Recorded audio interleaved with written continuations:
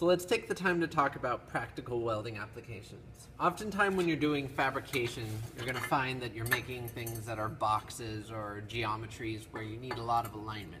And the interesting part is when you start to weld two pieces of metal together, the gap or tolerancing in your weld is going to matter. And that's relative to the wire feed that's coming out of your welder, as well as the voltage that you're using for your welder. So you'll find if you have a larger gap, it may be a good idea to turn down your voltage when you're welding or increase your wire speed so that you're filling with more material. And so we've got a couple of different edge seams here. This one is extremely tight and good tolerancing, so I think it's low likelihood that we burn out. But this one has a larger gap and a little looser tolerancing, so we're going to have to be a little more careful welding these two edges. So we're going to set that up starting with the ideal case. With the standard settings that we have, we found that 5 volts and 65 was a good wire speed for this welder and the rate at which I'm feeding my welder right now. And so I will switch to another speed if that seems inappropriate, but we will test this now. So we're going to put the welding screen on and make sure that this weld is centered so that everyone can see it, like so. Welding screen on. And welding. Oh, gotta turn the machine on. Helps to turn the machine on. Okay, welding.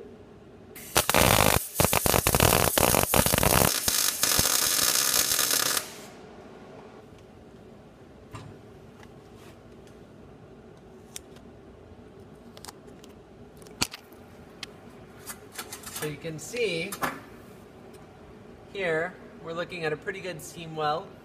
Okay. The only concern is right here at the very edge. We got a little bit of a dip, but not too bad. So now what we're going to do is we're going to switch to our slightly larger gap, and we're going to do everything about the same, except that I'm going to be approaching from the gap side towards the closed side, right? So from here all the way over to here. Put the welding screen back on.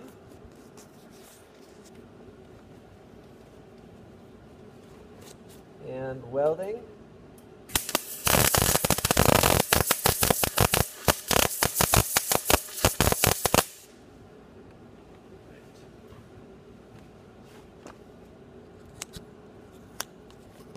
So the difference here with the weld is I had to move a little faster, and you'll notice that there is a pinhole gap here as well as here, which means I'm going to have to come back in with the welder and do small pulse welds to fill those gaps.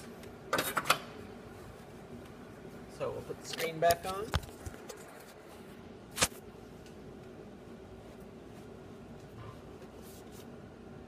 Welding. Welding.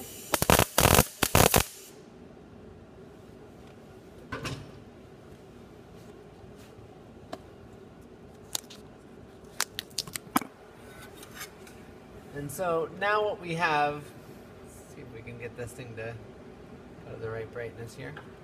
What we have is a fully closed weld, and then there's a little artifact of the MIG wire overshooting that weld. That just breaks right off. But it's relatively clean. And you can compare that with the tighter tolerance weld, which is much more uniform in the bead shape. Okay, this one's a little lumpier. We've kind of burned through the edge on the back side, and it's generally just more work. Maybe 5 to 10 minutes of work with a belt sander getting it to a nice clean profile.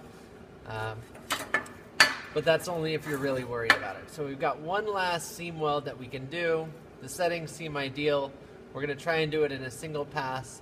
And again, we're going to start from the corner and go to the outer edge.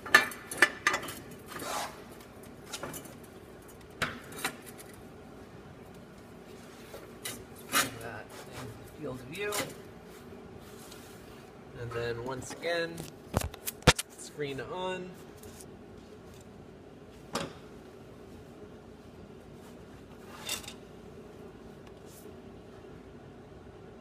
And welding.